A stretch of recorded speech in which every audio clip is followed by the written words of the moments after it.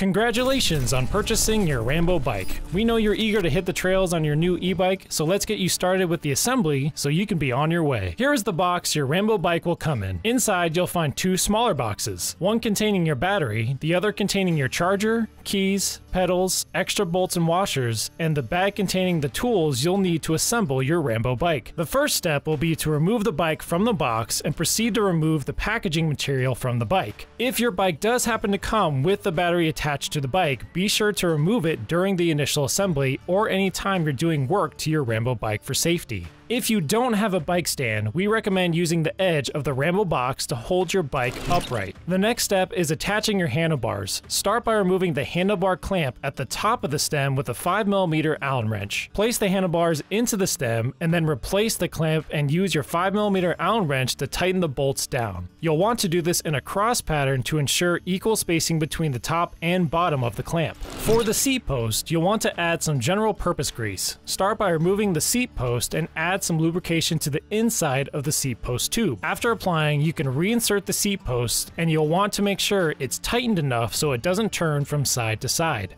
We recommend installing the front fender before installing the front tire. Start by undoing the bolt with a 5mm Allen wrench and a 10mm open-ended wrench. Then place the fender in front of the forks along with the headlight and reinsert the bolt into the frame. You can then tighten down the bolt with a 5mm Allen wrench and a 10mm open-ended wrench. You can then use the extra bolts and washers provided to attach the front fender to the forks. Towards the bottom, slide the fender mounts to the outside of the forks and use a 4mm Allen wrench to tighten the bolts in place on both sides of the forks. Be sure to reattach any cables that may have been disconnected. Next, you'll want to rotate the LCD screen downwards. You may need to use a 2.5mm Allen wrench to loosen it slightly. This is to protect the screen when you flip the bike upside down to attach the front tire. Start by removing the base plate. You can do this by loosening the bolts on either side of the fork with a 16mm wrench, and then be sure to remove the plastic piece between the base caliper and then removing the plastic cap from the front tire.